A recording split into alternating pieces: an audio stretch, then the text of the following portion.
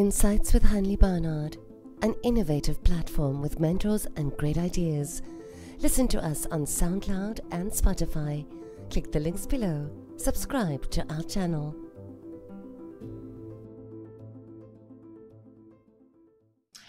Hi, welcome to Insights with Hanle Barnard. I'm very honored to have Richard Adendorff here, who is a phenomenal entrepreneur and also one of our speakers and mentors on the 22nd of March for Ambassadors of the World. Absolutely, looking forward to it. I always like talking to you. Thank you, Hanle. It's good to be here. It's good to chat to you. You've had an interesting career, and I've been watching you, because one of the things that you've really done, if I think where you started when I first met you and where you are now, is perseverance and rethinking. Yeah, for sure. B, I think it's just discovery. Things keep changing. The digital world keeps changing. Social media keeps changing. So you can't keep doing the same thing. Einstein once said it, so it's on my words. But to keep doing the same thing and expect different results is insanity. That's the definition. Yes. So, you need to keep consistently trying new things. And fortunately, I'm inquisitive. So I like to see new things and try and fail, and not necessarily like to fail, but you have to fail to learn and to go through the process. So yeah, I think perseverance is a good one. But I think eventually as well, finding what you really enjoy doing, that's important. The ultimate payoff. That's the ultimate payoff, where you can do something you really enjoy every single day and you get to share it. I mean, here we get to sit and share information with people, and it's for them to help themselves. So, and just to put things in context, you're a guru of social media. That's what you do. You do marketing, branding, all that kind of thing. It's been hashtagged as guru, but I tend to stay away from terms like guru and things. I think the best way to describe me is I'm just really passionate about social media and the possibilities and the functionality that it gives small business owners, entrepreneurs, people that want to do something for themselves. It gives you that ability. And my whole mission and what I'm passionate about is finding these things and then showing people, hey, have you tried to do it this way? Why isn't this working on social? Potentially this. And then you start going down the path of, sales psychology and marketing and advertising. And this is kind of where it started waking up. My background is in engineering. So. Oh, interesting. Were you an engineer? Right. No, I wasn't. I nearly was. Did you not finish your degree? I didn't. A quick one on that. So I studied engineering, incredibly fortunate to have the opportunity. And I had the opportunity at the time to work on a project that saw me for extended periods of time on the road. Started listening to podcasts, and came across podcasts and started initially just with, general life motivational things, just positivity and just discovering new things. And I slowly but surely came across a podcast about marketing and social and digital. And then there was something that they said that intrigued me, and it was the remarketing aspect. The remarketing. Right. So to put that into context, you open Takealot, you open a website, you look at a product, and tonight you open Facebook, you open Instagram, and there that product is again. Interesting. And that whole ability for you as a business owner to be able to do that means you're able to remarket to people. So now they might have seen your product somewhere, or they saw it on a website, and now they see it on a different platform. So this is what everybody's so scared about. They're watching. But this is exactly what's available to you. So you're able to put your product perfectly in the right place, in front of the right people, and in a very, very cost-effective way. So when you know how to do this, and simply by using your cell phone, it's so accessible, people just don't know. That's the thing, people don't know. And it's funny that you say you're passionate about social media, because a lot of people don't like social media, especially in South Africa. So, we have load shedding for our viewers who are not South African. So we're sitting with a lot of challenges. Yes. So now, there's a lot of entrepreneurs happening and people that keep on having to reinvent the future. We're not secured in. No. It's a strange concept for us. It is, but I think one kudos for South Africans is our perseverance. We know how to be like, okay, here's a problem. Innovation, always. There's a problem. We went to run and get a battery. It was load shedding this morning. It is again this afternoon. It's chaos. I know. It's chaos. It's like you got to go into freeze mode. It's kind of... Yeah, what now? I've just started this product and now I've got to deal with this. But this is going to be interesting to see how this is going to affect the online side of things. Yes, that's what I want to know. What do you think? A lot of people see the internet as the ability to mitigate things like load shedding and logistics and the rise of petrol and the rise of retail costs, etc., etc. So online is naturally a more cost-effective way to go. Yes. But now catch-22, the people that you need to sell to need electricity and data on their phones. That's true. So where does that go now? Well, I'm asking you, what... So it's becoming incredibly interesting. This is the challenge that we're now presented with. So now we need to start being innovative in that space. So now you need to find different ways of empowering your business. How are you still going to reach people? You know, it's not just say everybody's cell phones are going to be dead. No, they're not. They are on every now and then. Right. Yes. But the argument that I would make is during times of load shedding, which device is on? Okay, is it so your let's cell talk phone about or is it your that. TV? Yeah, that's also Right. So this is where I want to get interesting about it, because sure, with load shedding, there's challenges, but you know, the devices that you normally rely on for advertising, aka the TV, YouTube, and things like that on the TV itself, now is on your mobile phone. But your TV is off in load shedding, but your mobile phone not necessarily. And it just goes again with the power of social media. It can always be there when you need it. It's always available. And for your business to advertise, you need to take advantage of that. So that's true. If we kind of divide the product with the service industry. So if I'm an entrepreneur in South Africa and I've got a product, tell me a little bit, because people get very scared. I think a lot of people are scared of the internet. They kind of go, oh, where do I take it from there? So let's just take a product, right? Let's take this cup. Sure. I've got this cup and I want to sell it. What do you look at the audience you want to sell it to? Obviously, can you give us some value regarding that? Here's a good way to look at it, and it's a great question, because in 2010 that question would have been answered in a different way. We're gonna have to reshoot this podcast in a year, right? Because it's probably going to change again. But it's important to understand that, because social media isn't just social media. Social media, it gets so deep. You can go into psychology and into the data and. But the point at the end of the day is, how do you take a product and take it to market? Yes. So in 2010, it was a case of just shooting many pictures of the thing, putting it out 10 times a day, and you would see results without spending a lot of money. Now we're seeing, obviously, with more people adopting social media and more people becoming social media savvy and online and spending more time online, a lot of buying decisions starts going into this market, but now it starts becoming competitive. So now you've also got all your competitors taking hundreds of photos and sending that all day. So now you need to start seeing, well, how can you make your product stand out? And so this is where it gets interesting, where a business that focuses on taking their product and speaking to the audience and doing the time and the energy to understand who they're talking to is going to see a lot better results based on, you're going to create better content. So the person that you're trying to see or trying to reach will resonate and actually stop and look at the post and take in what you're saying, number one. And you're speaking straight to them. So instead of just taking the shotgun approach and creating content for everybody, start creating specific content. And this is where we're going. So we're going into a world where people are getting incredibly creative. I mean, look at TikTok. People are shooting incredible videos at home. And a lot of people go, oh, TikTok. But TikTok's become a very powerful... It's a powerhouse. It's a brand powerhouse, because you've got all these people so active.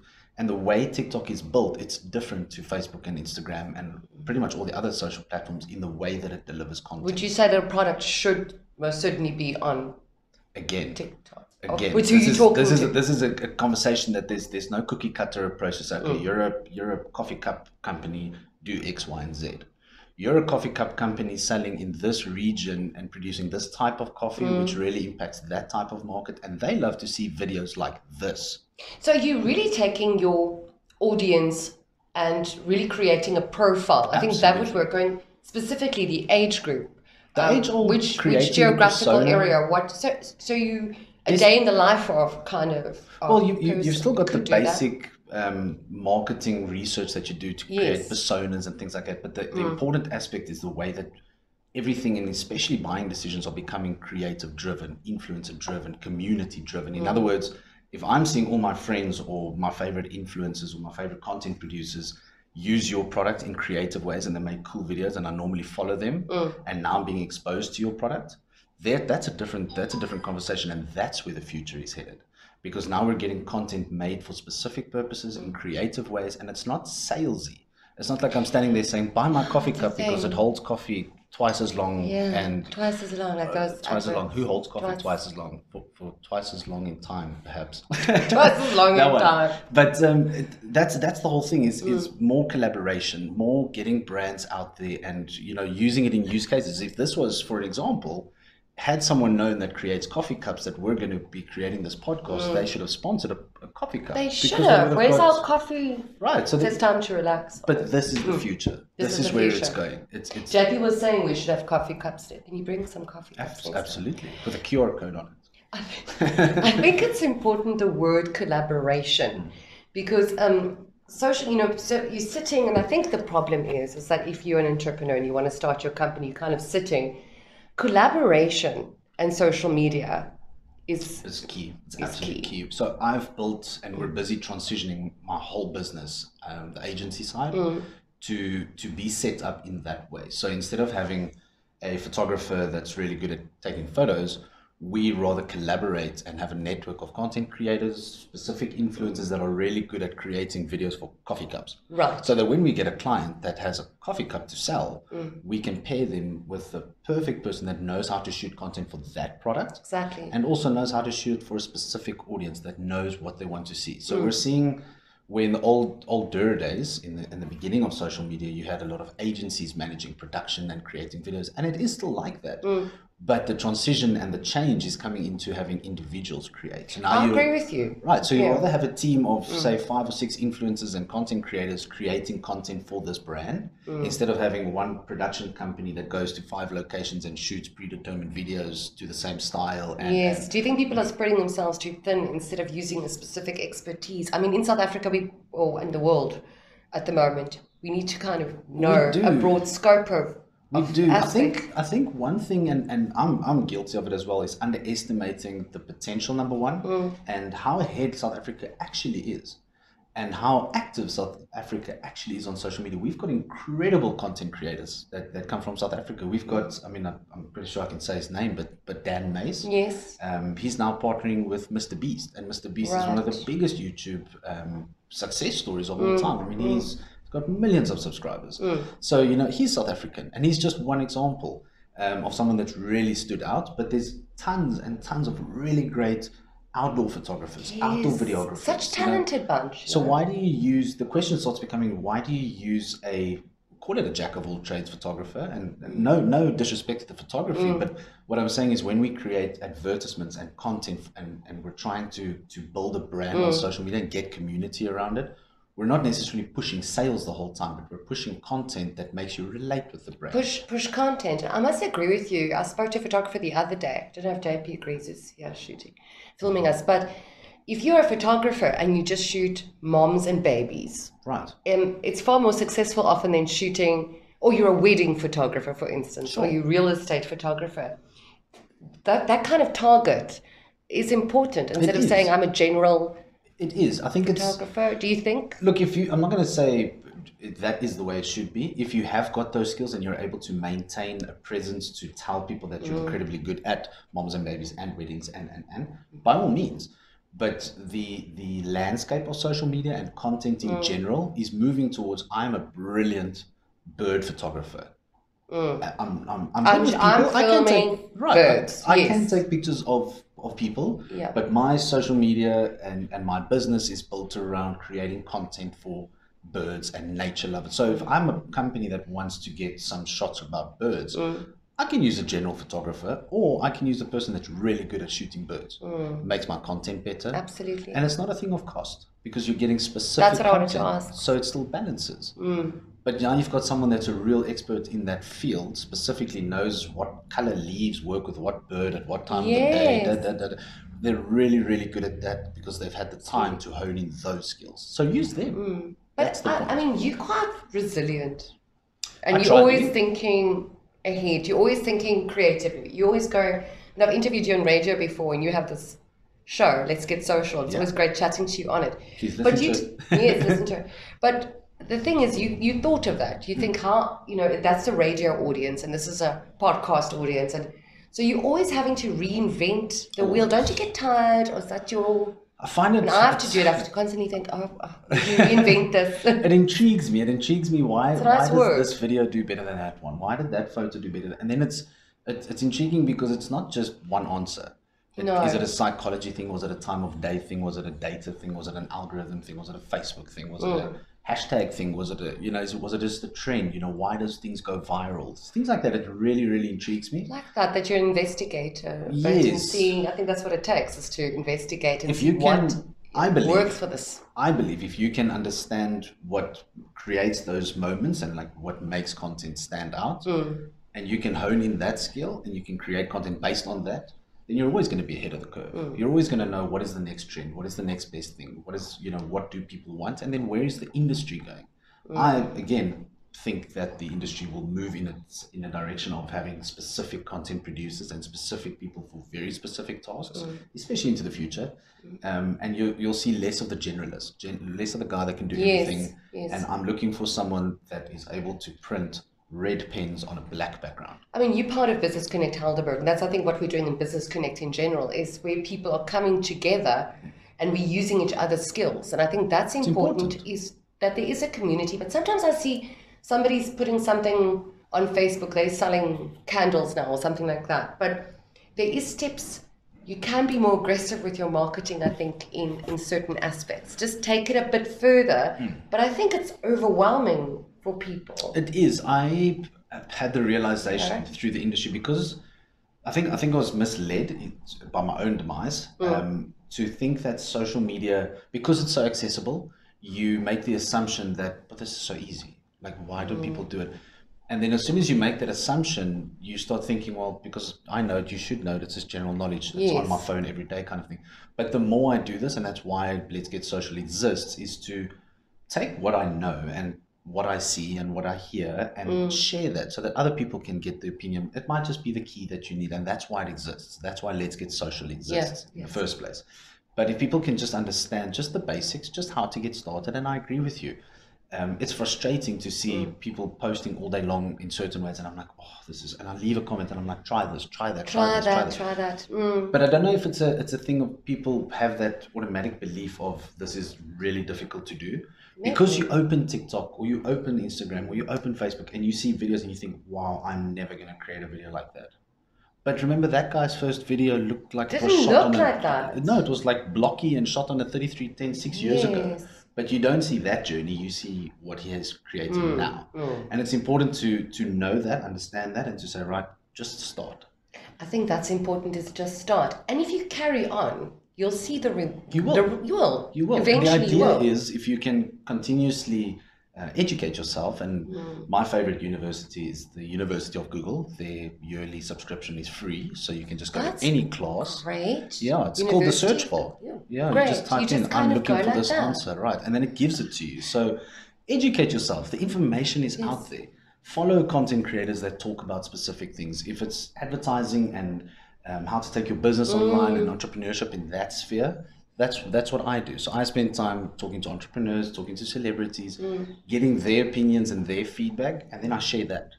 So if that is vital to you and it's going to help you in your business, then follow me and follow people like me, so you can consistently educate yourself around what's changing, what's new, how do I do this, how do I do that. You don't necessarily have to pay for this. I like the fact that you say education, because I think you constantly relearn. You constantly have to surround yourself with intelligent people. You have to listen to people and restructure what you're doing. And I think a lot of people are in a situation where they're going, in Afrikaans is a nice way of saying, now what am I going to do? Now what? It means I'm in the pavement, what now? So it's that getting up, I think, that exhausts people. I think so, and this is slightly out of my area of speciality, but I think as well, people are very, they don't trust themselves. People are scared to take that step. And I see it, and a perfect example is, I've seen a person ask for help on social media saying, looking for someone to help me do this. And I'll reply and I'll say, I'll do this for absolutely free. You often give your services come sit with me for an hour. Let me hear what you're saying, because you're going to go sit with an agency that's going to sell you something, and it's not going to give you the results. Or it might, but over a long term, and there's better ways of doing things. And FYI, ma'am, sir, you've got a cell phone in your pocket. That's how you phoned me. So, let me teach you use that thing and get yourself up to a place where you can then start. Well, you can call me. Right. You know what I mean? But don't waste your money, because unfortunately, there is agencies out there that won't have that best interest at heart, but it's a thing of reallocating money slightly differently, showing you slightly different ways of doing things, and just a couple of things to make it easier so you can get started. So how do you manage your marketing budget in terms of, I would say, smaller companies that wants to launch something? So there's, again, what do you think is most important? It's a great question. You need to look at what is available and what does that company do. Certain things in the industry are not going to work for certain types of businesses. And when I say that, let's say using an influencer to promote something in the service industry that's not really palatable. Yes, service industries. Let's take something silly like a plumber. Using an influencer for a plumbing campaign, unless you can find a really creative way, and I'm sure there's a way you can do it, and I'd love to explore it, it wouldn't be the first thing that I would think of doing. No. I would rather go to something like paid advertising, because you're able to generate leads, you're able to create funnels and emails and databases. So that is a solution for that kind of business. And that is why I say there isn't a cookie cutter approach to, post this, have this, connect this, and do that, and you'll get that. It doesn't work that way. Or it could potentially, but you're going to end up wasting a lot of money on the way. So rather look at, what can the company do in-house? What capabilities are there? What do they have? What don't they have? So you mean in-house is what they have at their disposal. So I have a phone. Correct. So I'm going to take the phone, I'm going to take some photos, I'm going to Google where to hashtag them, and I'm going to put them on a platform. Right. Or you could, instead of spending half an hour to an hour doing that, you could pay an agency to do just that for you.